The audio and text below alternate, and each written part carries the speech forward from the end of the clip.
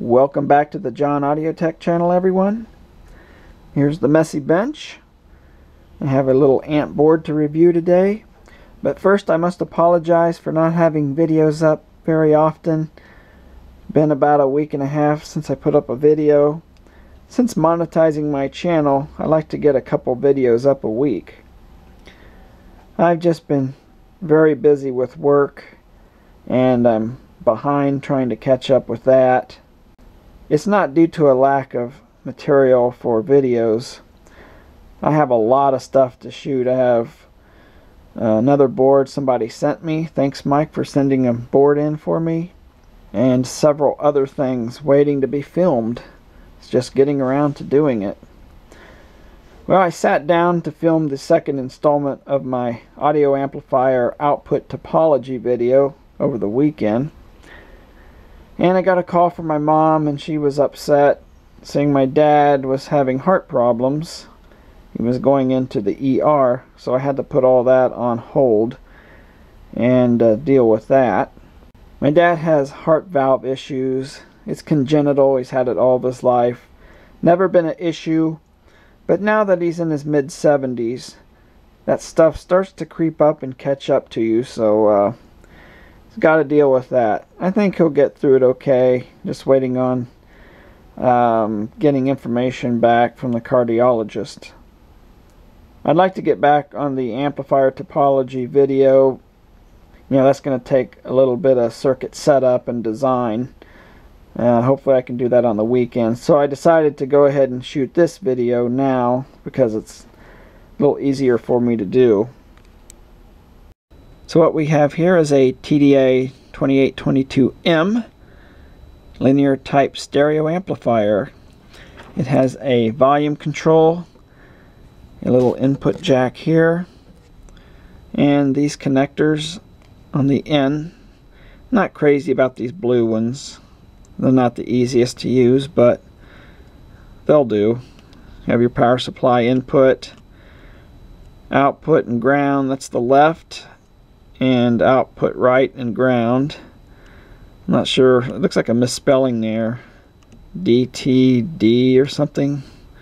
They meant to put output, I would imagine. So there you have it. It's a single-sided through-hole board. I did do a video on this chip separately, but that was on my breadboard. This is an actual board, and I want to see how well it performs. So hook up some speakers, power, and music. See what it sounds like. Everything wired up. And we'll do a little sample here.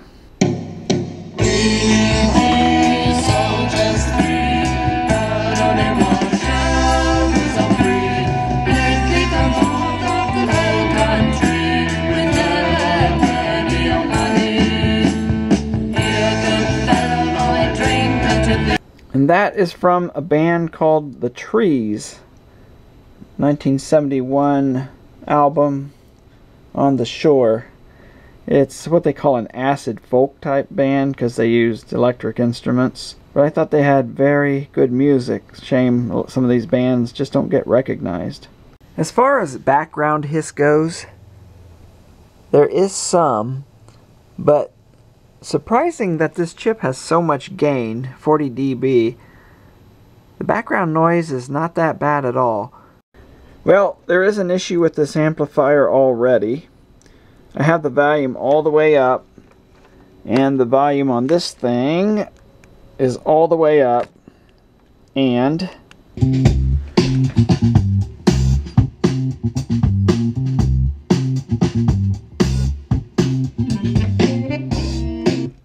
it's not even clipping. So yeah, this thing is just doesn't have enough gain or something. I know the chip does, but look at this. They have voltage divider resistors on the input. So they have the volume control, and then they run through these voltage dividers, and I'm going to have to figure out what resistor I should put in there to fix that.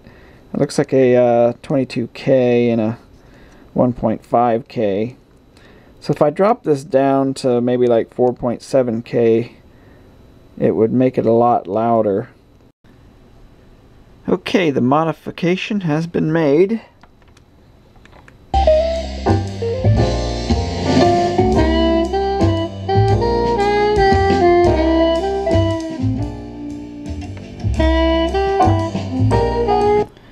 Much better.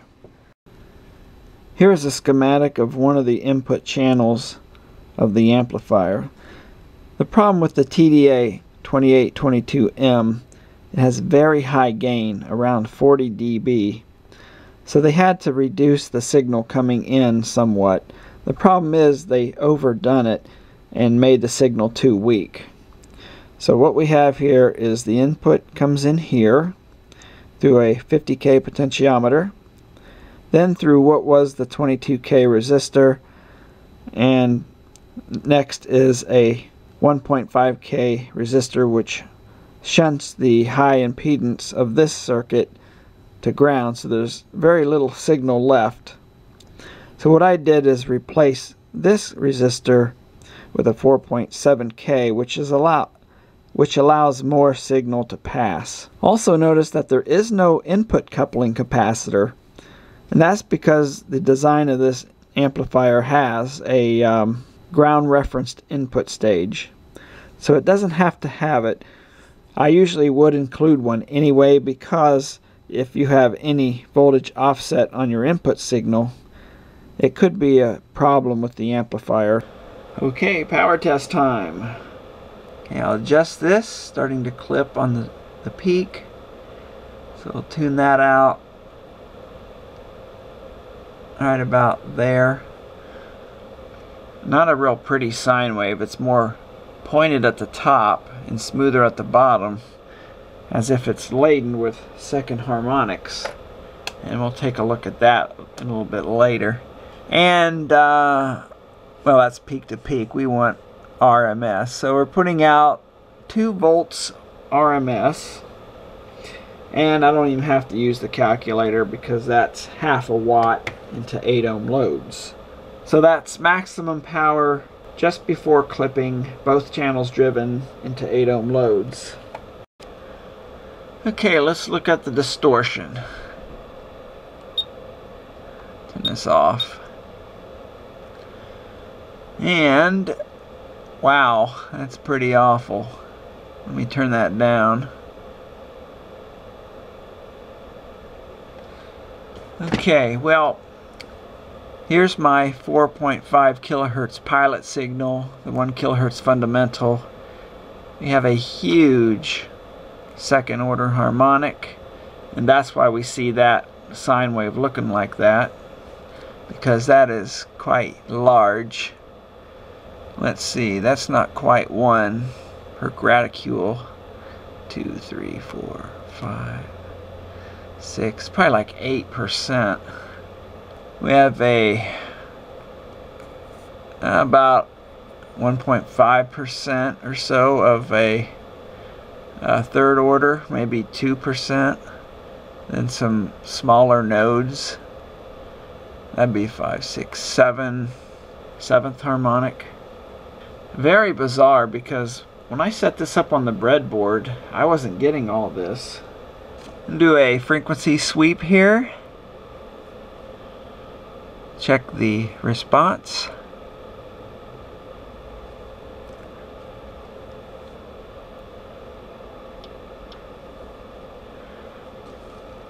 Seems to be dropping a little bit. It could be the signal becoming more linear because of that large second harmonic. It's not really symmetrical across the axis here.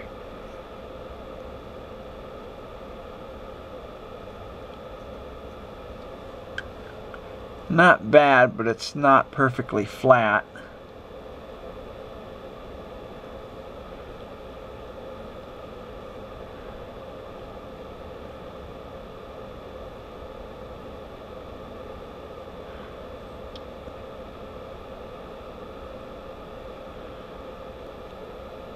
I'm checking the lower end of the scale now. It's approaching 20 hertz momentarily, right about there. Of course, it's going to be a lot smaller because it has a 470 microfarad coupling capacitor. But it's not too bad. It ramps up pretty decent around 30 Hertz and should continue to grow as the frequency increases.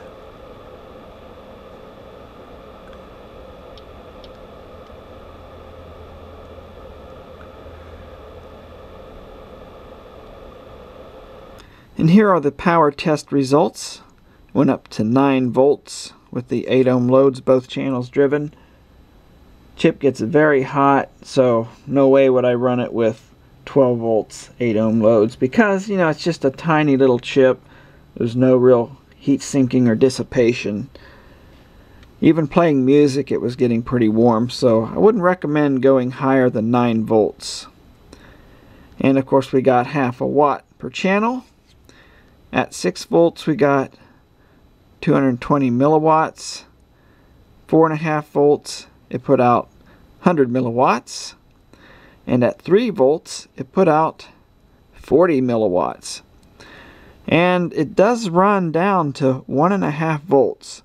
But you really, it doesn't make sense to test it any lower than 3 volts because your power output is so weak at such a low voltage. Doesn't really make sense. It is great for battery power because the quiescent current, in other words the current it draws just sitting idle, is only 10 milliamps. The troubling thing with this little board is the distortion. Why am I getting so much second order harmonic from a push-pull type amplifier?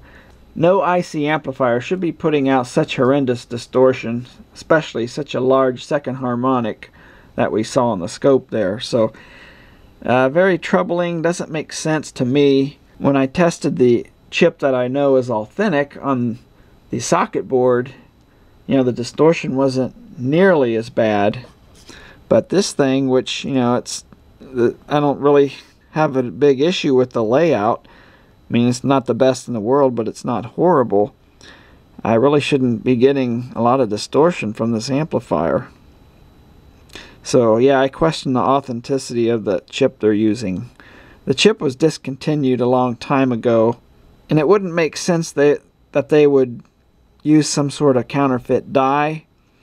But because of the popularity of it, they might have. I don't know. So, well, I can't really quite recommend this. It doesn't sound too bad. It's just the other issues, and it did need a modification to get the gain up to where I think it should be. Well, that's it. Thanks for watching.